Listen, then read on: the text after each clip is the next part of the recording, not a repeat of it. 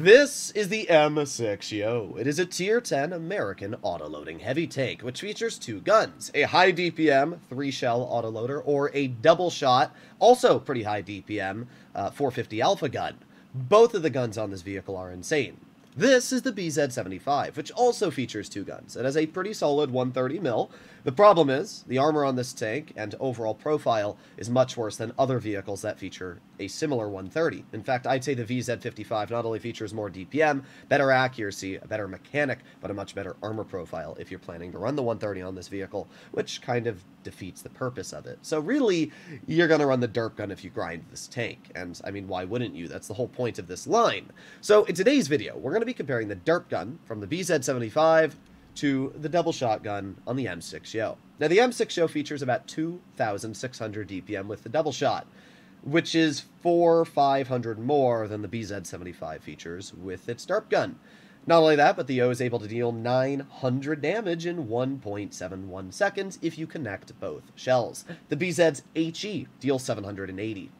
So not only do you deal 120 more damage in your clip with the O, but you deal it in a faster time than the BZ can even aim in, with more penetration. You also get heat rounds in this tank. You have more gun depression, you have a more effective turret, because while yes, you do have hatches, let's be real, the BZ has bigger and easier to pen hatches. Oh, and you can't really heat through this vehicle's turret. It's not looking good for the BZ right now. The O also has a mechanic that means when you get tracked, you can still reverse at, I don't really know what it is, 7 kilometers per hour. I'm not sure if this tank's is 3 or 4, or if they changed it to 7. Either way, the vehicle is very dangerous. It's probably one of the most dangerous tier 10s in the game, and it's not one to be messed with. So we can see the enemy KPZ-50T is in front of us here. And, well, he was. I knew he was over-poking, so I was kind of hoping we could get some damage out. But dude basically killed himself. That was a really unfortunate shot, but hey, we got the second one out at least. If you're in a BZ or a single shot and you miss the first shell, you're not going to get the second one out ever. So, at least in this vehicle, if you mess up a shot, you can still reload and get that second one out. Alright, let's reload here. 5 more seconds left. 3, 2, 1, and there's the enemy E3. There's one shell, and we're not able to get the second out. But that's alright. It's still 400 damage, and we'll just get the second shell into the VZ. There you go. So we were still able to get 900 HP into our opponents. We can see the enemy VZ is playing, and their whole team is playing very aggressive on the other side of the map. We got shot in the side by something. Not really sure what that would be. It's not the Leopard. I'm just going to chill here really briefly, and then we're going to reload and aim it on the VZ. There you go, nice 477, and there you go, that's 870 health we just ripped off of our opponent. Looking at the lineup here, it is a Badger that shot me in the rear. Especially, I should have known that the moment I saw it was an APCR shell, but yes, it was indeed Le Badger. Okay, so let's reload. We got the E3 off to the side, and watch this. E3 thinks he's tough, right? E3 thinks, oh, I got a decent chunk of health. Oh, there's 504, there's 905. Do you see the damage output this vehicle has? Like, I would like to see anybody do that in a BZ. You couldn't. Like, if you tried and tried and tried, you could not do what I just did in a BZ. Now, ideally, if the M60 shoots the VZ here, I'm going to try and shoot Le Foch. I wonder if I can ram him to death. I don't want to waste the shells that this vehicle has on a super low HP player when I can deal 1,000 to the Foch, if that makes sense. Yeah, okay, good. Okay, this is pretty good right now. We do have the Badger on our side, so I'm just going to move up a little bit. We'll chill right here for now. I'm not really worried about the Foch, especially because our WZ's right here. EHE's him. I feel like, as of right now, we can put on our Reticle Cali. We can back up, aim it on the Badger. There you go, one shell. Aw, unfortunate. Second shell missed. Foch misses us, so, which is fine. And there you go. WZ's just getting bleeds out. It's kind of good that I'm distracting them here, because our team's getting bleeds out. I'm just going to drive. I mean, this Foch, if he turns for me, WZ's going to kill him anyway. See, there was somebody that commented yesterday on one of my videos that said, why do you save your shells and go for damage instead of, you know, killing the player? And like, yeah, I could have killed that VZ who's super low, or I can just win the game and get out more damage. And I always go for more damage if I know it's going to be a win. Like, if I'm going to lose a battle, or I know that it could be a loss, then I'm not going to try and save my shells for a higher HP opponent. But if I'm still helping my team by shooting a Foch down 1,000 HP, and one of my teammates is going to clear the VZ, then I don't really mind it. Even if the VZ had shot me, I still wouldn't have minded it. We did 5,300 damage there. And, I mean, I would just like to see a BZ, even if it penned every shot, do that much damage in that game against the opponents we shot. Like, the gun isn't accurate enough to hit the E3 consistently in the lower plate from that distance. I doubt we would have hit the VZ's lower plate at that distance, let alone pen it with Hesh. Good luck hitting the Badger. It's just, I don't know. The first game there already, I think, illustrates my point of view when it comes to why derp guns are useless. Because, I mean, heck, why would you drive a 183 when you can drive a double shot, yo? It's 50 less damage than a 183, and you have accuracy, you have pretty good DPM. I mean, the 183 is what, 2,900 DPM, 2,800? And the yo has 2,500 with the shells. I mean, that's pretty dang dangerous. And if you're running the 3-shot on the yo, you can actually have the same DPM as a 183, so... Alright, here we go. Second battle. This time we're in the BZ-75. I'm going to ping for my team to go over there. We'll see if they do.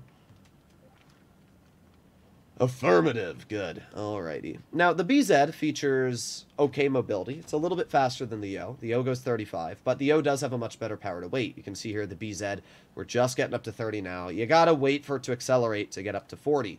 But once it gets there, it's actually decently mobile. I also really like the profile of this tank. It's very low down. It's very small, which bigger is not better. I always talk about this when it comes to heavy tanks. You want a very small heavy. If you can have a lot of armor in a smaller profile, it's much better than having a lot of armor on a big profile. That's just common sense. So we are going to see what we can do here. Got the KPZ off to the side. Let's see. I'm going to maneuver our way over here. Got the enemy skunk. I'm just going to go wide. Keep on going wide. There we go. Nice. Digging far wide corners really, really important in this vehicle. And there you go. That is a nice shell. Now, I don't think we would have been able to continue to get damage out if we were in the Yo there. But the Super Conk, he's playing aggressive, which is obviously going to be a pretty big problem if he's able to get where we are. Got the enemy TL7. There you go. Nice Hesh into his hatch. But we got a very long reload ahead of us here, and that's something I'm going to have to be very cautious about, especially because we don't have that much support on this flank. If that Super Conk gets behind us, it's going to be a very, very serious problem. So let's aim it on the Yo and... Or not the Yo, sorry, the Foch. We get a nice pen into his lower plate.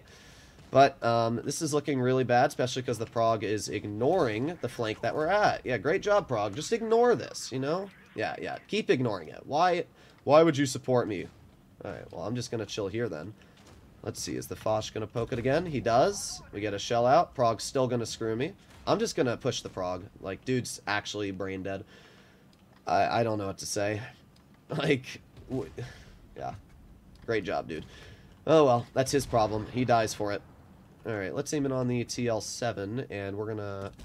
There you go, 802 shot into his hatch. I mean, we're doing good. You can definitely see the difference between this tank and the Yo. The Yo features a consistent gun. This tank features a devastating gun when it's able to hit. 60-8 seems like he's going to get out some bonks, and we're going to see what we can do here. 907 looked like he was going to play quite aggressive, but you never know. We'll see. Oh, they got the Boss Chaltion, and... unfortunate. Could have been a very nasty shell, but we weren't able to get it out. Let's see. Oh! I was able to cut him off. That's great.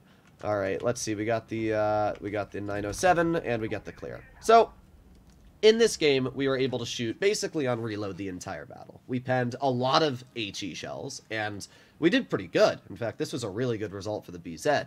And we still did less damage than we did in the Yo. And I'm quite confident that if we were in a Yo in that situation, we still probably could have done more damage. The effective DPM of the BZ-75 with the derp gun firing high explosive is about 2,700. And that's if you're shooting HE the entire game. Judging that we didn't pen one of our HEs on the Boss Chaltion, judging that we didn't... no, we did pen, I think the rest of our shells we actually did pen. But even with that, we still probably had, in total this game, about maybe 2,400 effective DPM. Compare that to the just 2,500 effective DPM in the Yo consistently with a much more accurate gun, better gun depression, a more consistent armor profile. I don't know. Like, the BZ, it's fun, but at the end of the day, just grind a Yo. Grind a T57 Heavy. Grind a Kron. I mean, a lot of people always complain about the Kron's DPM, yet this vehicle has 2,150 DPM. And if you make your way over to the Swedish Heavy, the Kron has how much DPM? It should be about 2,300. Yeah, this tank has more DPM than the Yo. So it really, or not the Yo, more DPM than the BZ. So I don't know. Like, as much as I want to like the tank, it's just Wargaming should have given it either more DPM, more accuracy, or better pen. And right now it doesn't have any of those, and because of that, it just feels mid. Hopefully you enjoyed today's video. I'll see you in the next one. Bye-bye.